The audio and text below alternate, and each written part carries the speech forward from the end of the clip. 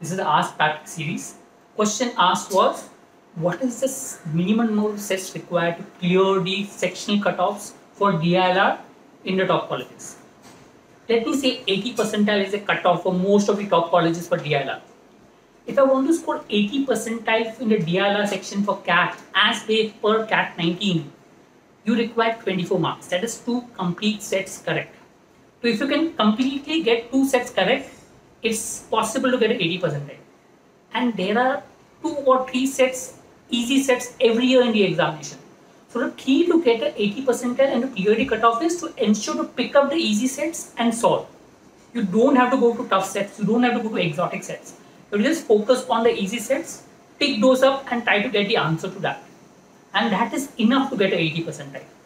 So assuming that you are looking at a minimum cutoff 80 percentile in a DILR section, 2 complete sets correct should get you that 80 percentile. And the key to get that 80 percentile is to learn how to pick up easy sets. The moment you are able to pick up easy sets, I'm sure you'll be able to crack it. So learn to pick up the easy sets and solve. That will help you to crack the examination. Thank you.